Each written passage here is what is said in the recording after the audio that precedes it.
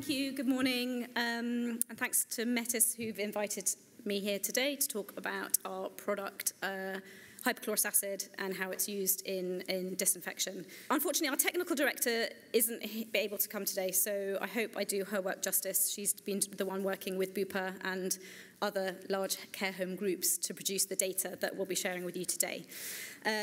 What we're going to be talking about is hypochlorous acid. Some of you may be aware of it, some of you may not, but it's a biocide that is being used widely in lots and lots of applications, and particularly in healthcare and in care homes. We've been working with it as a molecule for the last 20 years across lots of different applications, particularly focusing on the science and the technical use of it rather than the sales side of it. So what is hypochlorous acid, first of all? It is one of the most effective biocides available. It is the same product that is produced by the human immune system to fight infection and to kill invasive organisms. It's gentle and powerful and represents a real monumental step forward in healthcare and hygiene. It is pH neutral at 7.2. So it's as gentle as water to humans, but it is 300 times more powerful than bleach. So it is a really, really effective disinfectant, as well as being used as for hand sanitizing, etc. The company I work for, Aqualution, is a very small business based in Duns in the Scottish borders, but we are the global leaders in the science, manufacture and application of hypochlorous, and work with Metis Health, who have a stand here and upstairs today. We started as a pharmaceutical business, but now purely work with hypochlorous, bottling hypochlorous products for many different brands, which I'll come on to later, as well as the systems themselves that are used throughout the UK, Europe and the world for a range of different applications. We are also the hypochlorous European and UK regulatory dossier holders, meaning that every hypochlorous acid manufacturer or brand needs authorization from us to be on the market. It's a very heavily regulated industry, as you can imagine. Our technology is the only one that produces pure, stable hypochlorous, as I mentioned, at pH 7.2. We're at 150 ppm and we have a 12-month shelf life. Hypochlorous acid was used in the First World War to fight infection, but it's very, very unstable. But we've managed to create a product that is stable for a minimum of 12 months. Others may claim to be hypochlorous. This is where sometimes the industry becomes a little bit muddied, but regulations are becoming tighter. So some people may claim to be hypochlorous acid, but can sometimes be bleach at 500 ppm or just salty water. So you have to be really careful in terms of what product you're buying. As a business, we are 100% committed to problem solving. So customers and businesses come to us with problems. So we're wholly focused on research and development. And we've also, since the COVID pandemic, been working with Edinburgh University and have managed to create a hypochlorous gel, which is being used. It's obviously a non-alcohol hand sanitizing option. Hypochlorous acid itself is really, really effective. It kills 99.9999% of bacteria and 99.99% of viruses in seconds, and even the hardest to kill. So with enveloped viruses such as coronavirus, very easy to kill, all the way up to bacterial spores. We're effective against all of them. And the percentage number really does matter. So if you had 1 million bacteria, if a disinfectant has a 99.9% kill rate, it will still leave 1,000 bacteria left on the surface, which can repopulate to the original burden within a few hours, whereas ours is 99.9999, leaving 1. 0 to 1 bacteria still alive. We work across a number of applications as well as healthcare. From swimming pools to skincare, from healthcare to food safety. And prior to COVID, our biggest area of work was food safety. So all Marks and Spencer's herbs, salads, fresh produce, anything that's bagged has been disinfected with our hypochlorous acid at point of picking. So our technical director is actually in Kenya working with Marks and Spencer's on a project out there at the moment. We have been rigorously tested, so we have the full gamut of BSENs, and those are tested in triplicate, so in clean, dirty, and filthy conditions. And we have a kill time of on contact, so no dwell time. And I'll come on to that with some of the tests and trials that we've been doing. We work with lots and lots and lots of companies globally, but just to name a few, as I've mentioned, Marks & Spencer's already, and Waitrose, all their fresh produce is disinfected with our hypochlorous. But we also work with the NHS and have worked with Bupa, Department of Health and Social Care, and the London School of Hygiene and Tropical Medicine. Again, a trial that I'll touch on later today. And we also manufacture our own product, but also that of other brands as well. So you may be familiar with some of these, particularly maybe the Nursem brand, which was created to help support nurses' hands that after lots and lots of cleaning, obviously getting cracked hands, they were on Dragon's Den. I don't know if you've seen that, but we make their hand sanitizing product for them. But we also, are, as you can see, are in eye care as well as animal care. So what about healthcare? There are a huge array of products, and we're not here to say whether that a particular product is bad or shouldn't be used, but we get approached by customers with challenges such as toxicity issues, dwell time required to really have an effect, cost, but also environmental impact. We've been working in healthcare for a number of years, proving our technology and finding solutions to particular challenges. So customers come to us with specific issues, such as maybe fire hazard issues with some of the chemicals they're using, or respiratory or skin complaints with either staff or residents or patients. And over the past 15 years, we've invested over £4 million in improving our technology and getting the right regulatory compliance. So in that time, we've worked with lots of care homes, we've worked with Bupa, as I've mentioned, NHS, London School of Hygiene and Tropical Medicine, and the World Health Organization. So why are more and more moving over to hypochlorous acid? Well, the benefits are clear. I've mentioned the 99.9999% of bacteria and the 99.99% of viruses, but it kills C. diff, MRSA, noroviruses, E. coli, just to name a few. We've got all the regulatory testing, and it has a very, very rapid kill time. But the brilliant part of hypochlorous is around that there's no toxicity. So there are no hazard warnings to humans or the environment. So very, very safe to be around. It's ideal for busy, high turnover environments. It literally is a spray and wipe, and I've got some data to show that coming up. So that if in a busy environment where you don't have time to spray and leave it for 5 minutes, it works within that spray and wipe usage. It can also be used not just in spray and wipe, but as I mentioned before, hand sanitizer. It's brilliant for odor control. It's used for wound care. It's used in laundry, and it's used in environmental fogging, which I'll come on to. And we've proven time and time again that we are better, safer, and faster than some of the alternatives. We have a range of products, so we manufacture for many others, including Metis Health, who have a fantastic system, fogging system, which we'll talk about later. Our core product is called Salvasan. It's used in dentists, care homes, hospitals, schools, leisure facilities, and offices. You'll notice with ours and also with the Metis product that it's in black bottles. That's really important for a hypochlorous product because it's very, very sensitive to UV and heat.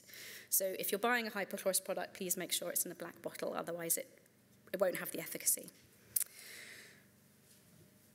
The power is clear when we've done testing. So we initially worked with Bupa a few years ago to do a quick and dirty study just comparing Dettol with Salvasan. So samples were taken on a 10 centimetre squared surface laced with non-pathogenic E. coli. All surfaces were sprayed at the same time. Standard Dettol, well, we use the instructions as on pack. So Dettol says leave for 5 minutes, and that's typical of a normal quat-based product. So that's why there's a 5-minute gap between the Dettol surface cleaner until we took the first swab, and then moving on to the Dettol multi-action, which is actually called a spray and wipe product, so we sprayed and wiped it to see what it would do. The crux is that all products did achieve a 3 to 4 log reduction in bacteria. However, the hypochlorous, our product Salvasan, did it immediately, whereas others either achieved a lower kill rate or needed a longer contact time. So the Dettol surface cleaner did manage to do a 4 log, but it took 11 minutes of being on the surface before it managed to get that kill, whereas we got a 4 log immediately. And as I mentioned before, that 99.9%, those log reductions really, really matter, because if you're leaving any bacteria or viruses on the surface, there is the worry about cross-contamination and re-spreading of those bacteria. With these initial results, we then moved on to an in-home trial with Bupa. So we were comparing Salvarsan with a standard quat-based product. We did it across 4 houses with the 2 products and a range of hand touch sites. We swabbed, so the microbiology swabs, sprayed with Salvarsan or the competitor product, and then re-swabbed all chosen surfaces daily for 2 weeks. So this was a fairly long study. Swabs were cultured to compare levels of surface decontamination, so colony-forming units, and steroid templates were used to measure an exact area. In general, the results showed that the total number of bacteria recovered was higher after using the quat-based product than before cleaning, which was a real worry. And for Salvarsan, it was lower. So you can see the average colony-forming unit count went down by 84,000 with Salvarsan in one of the houses and 11,000, whereas the infection rate increased with the quat-based product. We felt that this was due to contact time, so again, that spray and wipe issue, that having to leave Dettol or leaving a quat for a long period of time. And also, we find that there's a danger often with using lab-based results rather than real-life data, which is what we try and do every time we do any trials. And whilst the food industry has very strict guidelines on the levels of bacteria permitted in commercial pack houses and food factories, the health service has none of these things. So we've worked with 2 UK-based NHS clinical microbiologists who have proposed different standards of maximum levels of bacteria that should be present in any healthcare setting. One of those microbiologists have suggested a 2.5, it should be less than 2.5 colony-forming units per centimetre squared, and the other has suggested 5. So that's a tiny, tiny, tiny amount of bacteria, so very, very stringent. And when using our Dettol versus Salvarsan data from the care home, our pass rate is obviously much, much higher than the quat-based product. We really believe in backing up lab science with real-world science, which is why we're more often than not out doing trials, whether it be in care homes or whether it be in hospital settings or food factories. So that's why our technical director is never around, because she's always off doing trials. It shows in the real world contact times are a real challenge for most disinfectants, and we also know there's a huge problem of mechanical spread of pathogens during the cleaning process from one area to another. We also got some anecdotal feedback from the Bupa trial that the cleaners liked the smell. It's a faint whiff of swimming pools, as well as noticing a massive impact on urine. So hypochlorous acid is really good at getting rid of urine smells because it oxidizes the ammonia rather than traditional air fresheners that maybe just mask the smell temporarily. And our product can be used on soft furnishings, sofas, carpets, curtains without any problem at all. We really stand by our science, and the brief data that I've just shown you has been published, and I'm more than happy to share that published paper with you that was undertaken with Bupa. Just speak to me afterwards and I'm more than happy to email that to you. So our hypochlorous product was rolled out across Bupa following the study and had a massive impact. So this was a number of years ago, and obviously through procurement, we're not in Bupa at the moment, but evidence did show that, taking 2010 as an example, the lost bed days were 180,000 lost bed days across their estate due to infection, which reduced to 653 once they had put in hypochlorous acid as their disinfection spray. This is a spray and wipe protocol. So moving on from just spray and wipe, we were approached at the start of the pandemic by a Northeast care home group to try and understand whether environmental fogging would help within their care home setting. Fogging is obviously become big news since COVID, and there are products here today that do environmental fogging, and you've probably been approached by lots of others. We've been working with fogging as a company for many, many years. So again, going back to the food industry, every single berry, whether it be blueberries, raspberries, blackberries, that are used by Marks and Spencer's in desserts have to be fogged with our hypochlorous acid. It reduces the surface bioburden of bacteria, and especially norovirus. A number of years ago, there was an outbreak of norovirus, which was shown to come from raspberries. So the norovirus, it gets rid of norovirus and other bugs that are transferred from pickers' hands onto the fruit. And if you can imagine, berries are really, really hard to wash. As soon as you put water on raspberries, they disintegrate. So we've been using that fogging system for a number of years with Marks and Spencer's supply chain, and we're the only company to be approved to decontaminate fresh produce that's too fragile to be washed. So we took the same technology and we took it into a care home to see what the results would be. So as I said, we worked with a northeast-based care home group. They were already using Salvarsan hypochlorous acid in a spray and wipe format, but they just wanted to know if environmental fogging could further support their efforts against COVID. We chose, that's the trial, just information I've just said. They were already using spray and wipe, as I say. We chose 3 areas to mist: the communal dining room, the bedroom, and the bathroom, and these were chosen randomly on arrival. Each area was swabbed, and the microbiology recorded. It was misted the room was misted for 15 minutes, left for 5 minutes, re-entered, and then swabbed. We actually did this fogging in situ, human-operated, which is totally safe for hypochlorous acid. Swabs were immediately sent to an independent lab for microbial analysis.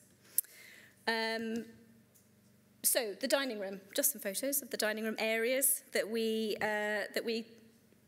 swabbed. So just to show the blue scribbly lines is actually where we took the swabbing, so we could do the pre and post in the same position. That is the fogging in process. That is a handheld one, but we do have the Metis Health solution is an automated system. So looking at the results, you can see the pre and post fogging colony forming units, as well as the log reduction. So you can see the log reduction change. We tend to use median as a result rather than mean. Mean average is great when looking at a range of data that comply with normal distribution patterns, but median is far more useful for microbiology or any set of data where one massive value could skew the whole data set. The results seem to indicate that there were some areas that were not getting frequent enough attention by the cleaning staff, so the external windowsill, the internal windowsill, the sideboard, but there were other areas that were being cleaned really well. Despite them not being clean, so that's the pre, the mist still managed to reduce it. So if you look at the internal windowsill as an example, it went from 7 million colony-forming units of bacteria down to less than 10. So that was the 6 log reduction. There was a slight anomaly in a couple of areas, and you'll see particularly the sideboard. We swabbed particularly next to it was visibly dirty, and we wanted to see what the mist would do to a visibly dirty area that hadn't been cleaned. And it did reduce it. It didn't reduce it by a log, but it was quite interesting to see that it did reduce it without any physical clean. We then did physically clean the sideboard afterwards and did spray and wipe and re-swabbed it, and it was down to less than 10. We then moved on to the bedroom. So again, just showing different areas of the bedroom that we looked at. And again, the results. So particularly the headboard was particularly dirty before we swabbed. And this was just using the misting. This wasn't using any mechanical cleaning or any spray and wipe. It went down to, it had a 2 log reduction on a particularly dirty surface. But you'll also see the windowsill and table surface reduced pretty well. And also you'll see from the light switch, it went down from 480 to less than 10. So it was less than 10 across most of them. In general hygiene and cleaning efficacy, I must say within this care home, was of a very high standard, but what we found that misting conferred additional benefits to areas that had been missed. And I just wanted to reiterate that the domestic staff did not know that we were visiting to do the trial, and these were results all based on as-found conditions, and we did it after breakfast but before cleaning. Particularly the bathroom, so again we took these spaces within the bathroom. The hygiene levels pre-cleaning were incredibly good already. So you'll see that the colony-forming units were largely 10 or under. This is pre-misting with the hypochlorous acid, so obviously didn't have much to have to disinfect in that room. In terms of the results, the existing regime within that care home group we found was very effective already, with very low levels of microbial burden recorded. What we found is that misting does add benefit. So it had a mean and median 1 log reduction to the existing regime. So there was a kind of added benefit. But importantly, the feedback from that customer that we've worked with for a number of years is that the combination of protocols, so the spray and wipe and the misting, as well as other things that they were putting in place during the COVID pandemic, demonstrably resulted in lower morbidity and mortality figures during the COVID crisis across, compared with the national average. So they had much less mortality rates, much lower mortality rate. And though only part of the overall management of infection control through the pandemic, it was nevertheless a contributing factor to promote resident safety. And the care home group in question continues to use Salvacenna spray and wipe as well as environmental fogging throughout their care homes as an absolute cover-all situation. So that's what we've done in care homes, but we do other work in healthcare as well, just to touch on. So we have worked with Metis Health, who, as I say, are here today. They've got a fantastic fogging machine system that uses our hypochlorous acid. And in 2020, we were given the opportunity to trial the misting of the hypochlorous acid within a paediatric ward of a large NHS hospital. It actually resulted in, there were 2 trials within, I think I can say it's Betsy Cadwallader NHS Trust in North Wales. And the aim was to measure the effect of misting hypochlorous acid on the microbial loading across a range of hand-touch surfaces as a direct comparison to hydrogen peroxide vapour, which is very toxic, and you need to seal rooms before they're fogged, and then you have to leave them for about 3 hours afterwards before anybody can go in, but just because of safety concerns. So there was a real issue around the speed of turnaround of cleaning and disinfecting, and the speed of the usage of particularly operating theatres and other rooms, and the movement of patients. So we did the 2 trials with great success, and the Metis Health Hydra system with our hypochlorous acid has now been rolled out and has completely replaced hydrogen peroxide vapour. And I know Metis are taking those results and talking to a number of other NHS trusts to roll it out there as well, particularly because of the speed and the safety of hypochlorous over the HPV. Metis Health, that's their machine, which you can see upstairs if you want to see the actual system itself. We also have done a project with the London School of Hygiene and Tropical Medicine, which I mentioned earlier. It was funded by the World Health Organization, and it was a comparison of using our hypochlorous acid against bleach in Nigerian hospitals. So we're trying to take our kind of first world technology to lower middle income countries to improve their disinfection and their healthcare. We took a concentration of their bleach at 500 ppm and our hypochlorous acid, which they refer to as electrolyzed water. It's the same thing. Used in maternity, male and female wards, and the results showed that electrolyzed water performs similarly to bleach, but at far lower concentrations, so you don't need as much of it. We also estimate that if we're looking at an in situ, so we can put our machines into care homes and into hospitals, it would be 10 times cheaper than using the bleach that they're currently procuring. It's less corrosive to skin and materials. There's none of those safety concerns. Much better environmental product, and used for a wide array of applications. So they are looking at it for wounds, for burns, and for medical equipment disinfection, as well as surface disinfection. We're always running projects and looking at new opportunities for hypochlorous. And at the very, very start of COVID, we undertook a trial to understand the capability of using hypochlorous acid to disinfect PPE, to try and reduce single-use PPE. And we did a trial on live SARS-CoV-2 virus, which showed that hypochlorous does kill it on PPE. We are now working with a number of PPE manufacturers to roll that out, to try and create reusable PPE that gets disinfected with hypochlorous. So that's still ongoing. We also have a number of medical devices. So it's the same liquid, but they've been authorized as a dental waterline cleaner. So it's the chemical that goes through the dental chair to clean that, and it's also used as a dental mouthwash. And we are also currently undertaking a trial with NHS Lanarkshire to show how well hypochlorous works to treat diabetic ulcers. And if we can treat diabetic ulcers, then we can probably treat most wounds. So that's something that's ongoing. So just a quick summary of kind of the benefits of hypochlorous acid. So again, great kill rate against viruses and bacteria, works in seconds, completely alcohol-free, pH neutral, non-irritating to skin, effective for human health, for animal health, for food safety, and for the environment. Powerful and natural odour eliminator, particularly important within care homes. Fully authorised with the Biocide Product Regulator as well as HSE. Absolutely no toxicity or hazard warnings on pack. And we've also managed to create a gel which is really helping with hand sanitizer options that don't have alcohol in them.